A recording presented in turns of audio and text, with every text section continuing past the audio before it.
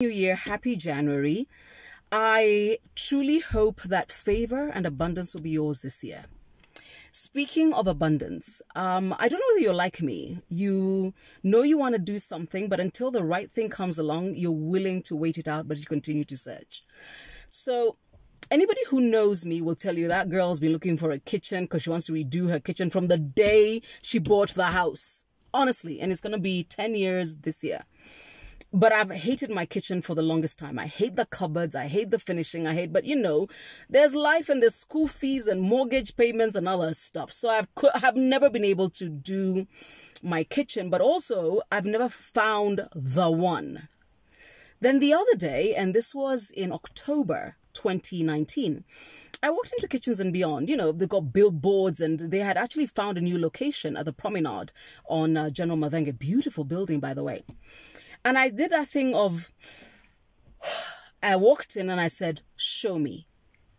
Let me tell you, making a decision on which one is going to be difficult for me.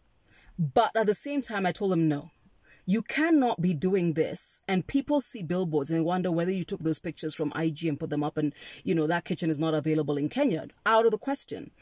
So I actually made a point of knowing everything about what I considered my 4 favorite kitchens. The 4th one, I'm in love with, but I'm happy to come and visit you when you install that one. Niko na watoto lazima waende college, so we shall wait.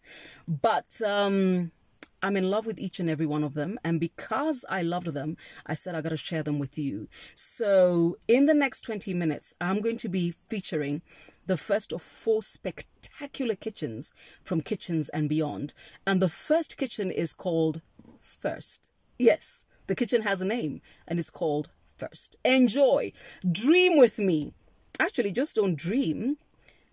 Why don't you drop in and check it out? You should. Enjoy. Have a super day.